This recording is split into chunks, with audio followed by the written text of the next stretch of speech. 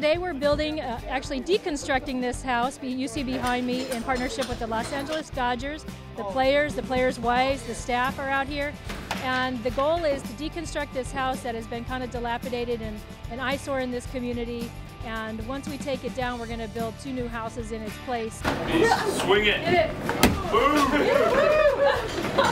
It's hard overhead, oh my gosh. It means a lot to the Dodgers to always help. You know, the Dodgers are great with the community, and they're always giving back. And you know, I'm always down to help and to help the cause.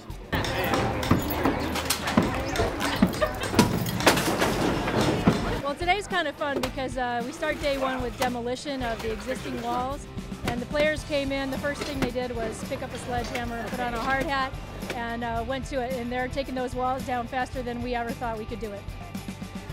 I play baseball. That's my job.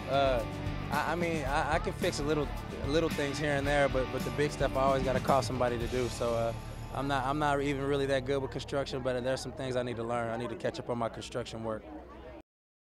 All right, you know, they got this one guy that, you know, they paid a little bit of money for, but they actually got 2 of them. But yeah, they're it's World Series or bust.